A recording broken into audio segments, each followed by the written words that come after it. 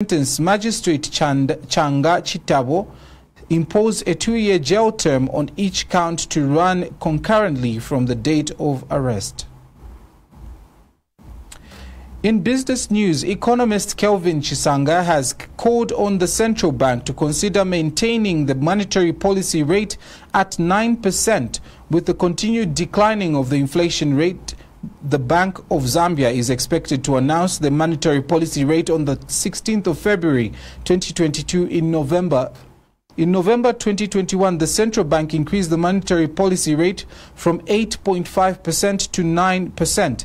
And Mr. Chisanga says with the reduction in the inflationary pressures, which was the main objective for reduction of the monetary policy rate, there is need to ensure that the policy rate is maintained. Mr. Chisanga says the increase of the 8.5% to 9% has yielded more results which needs to be assessed before making any upward adjustment. The Zambia tax